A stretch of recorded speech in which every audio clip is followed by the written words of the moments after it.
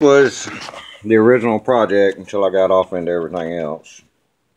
But this is the brake control module. It's a brand new one. I just put on here. I'm going to. And seeing how I got it all up in here, done changed the blades and everything.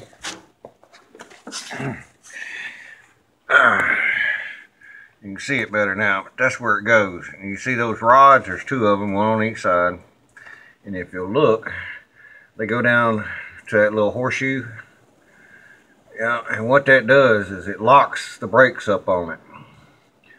Yeah, one on each side, so that when it's a park.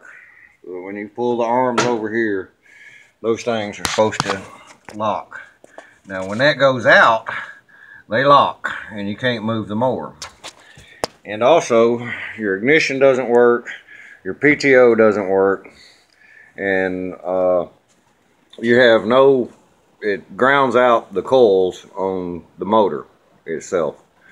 And then the only way around that is you'd have to bypass it and do some rewiring and stuff.